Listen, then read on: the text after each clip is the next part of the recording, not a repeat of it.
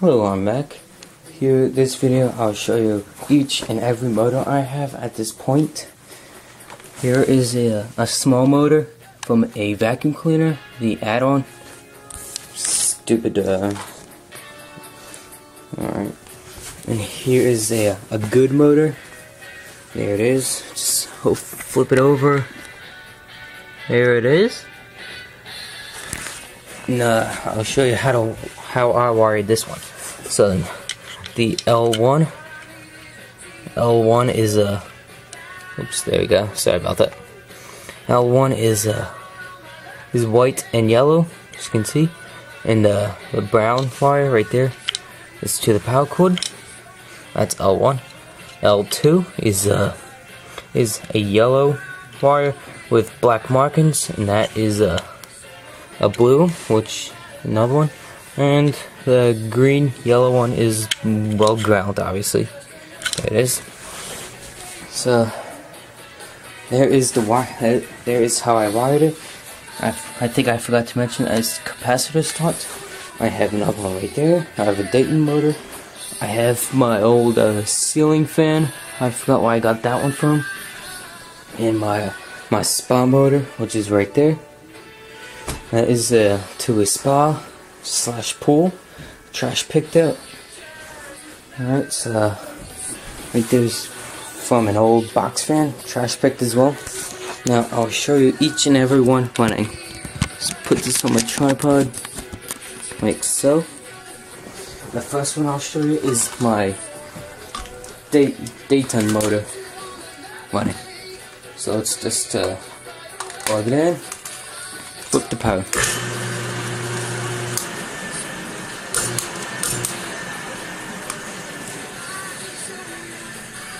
This is a very quiet motor, as you can tell.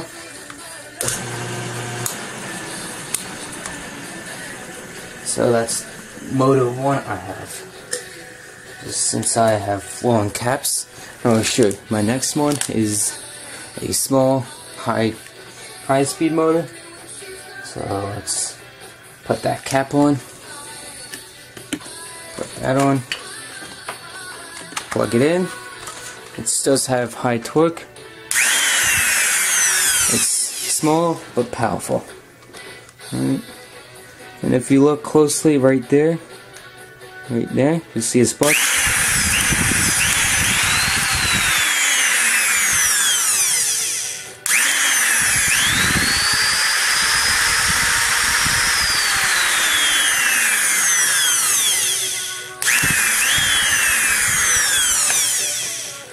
And that is my small high-speed motor right there.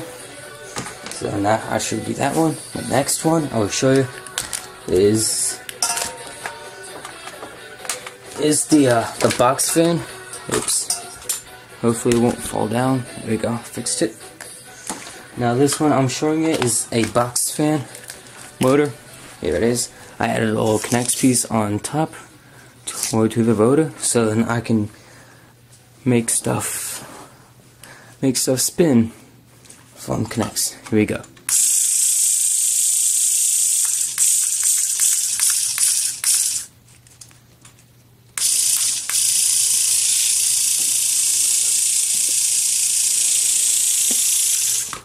That sound that you're hearing is the tape right there.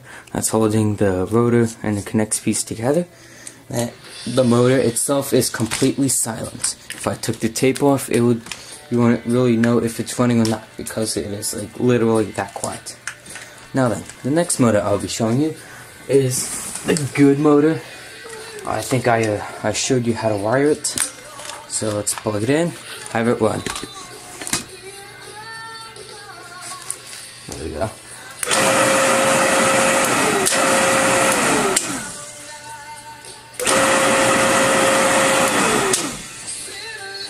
This does have a fast wind down, so that is good motor number 1. The second motor I have laying over here.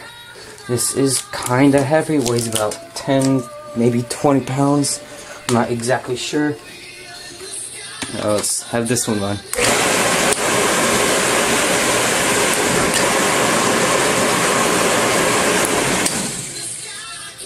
This does throw a lot of air around. Here. Ready?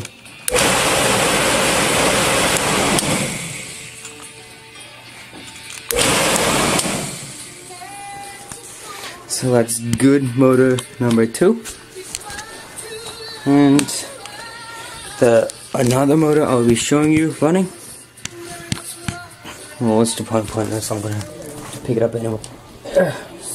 Move that, make that, put that out of the way. And this is the ceiling fan. I still have it attached to my homemade arid siren. I have this little eye hook so I can pick it up and move it around freely. Place it right there. There you go. Plug it in, have it run.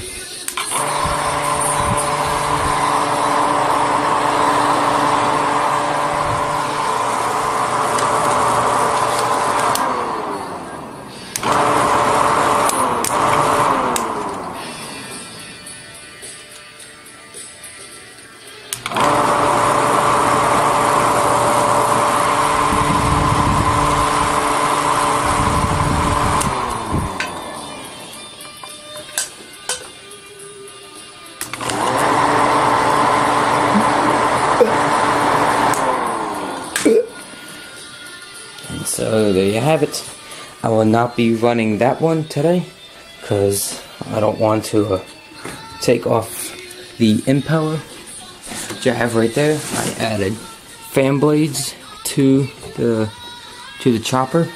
No, it's 12 ports right there. I think I forgot to mention about my refrigerator fan right there. There's a small motor right there. And that is my homemade laptop cooler. It's very efficient. It's has a motherboard and everything to make a computer run is on top as well. There is my homemade Thunderbolt as well. And there is the other part that came with the pool motor when I trash picked that.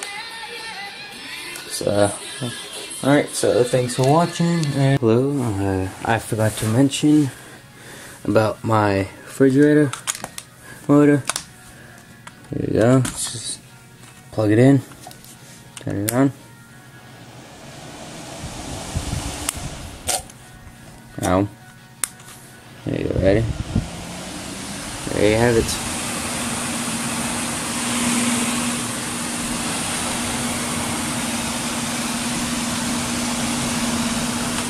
Set it down.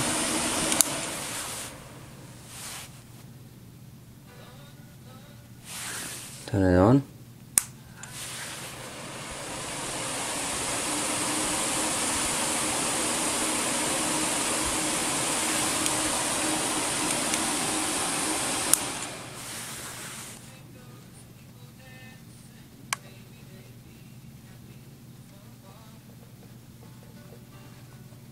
And that's pretty much the last motor I can show you right now. It's my air raid siren. I finished it. That's gonna be another video though. See you later.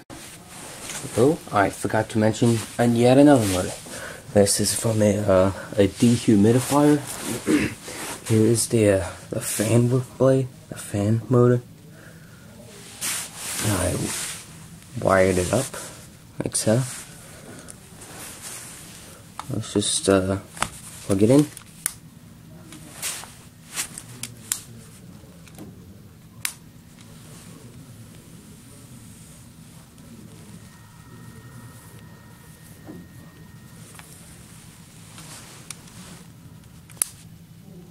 This is a very quiet motor. It may sound like that it's not running at all, but it actually is.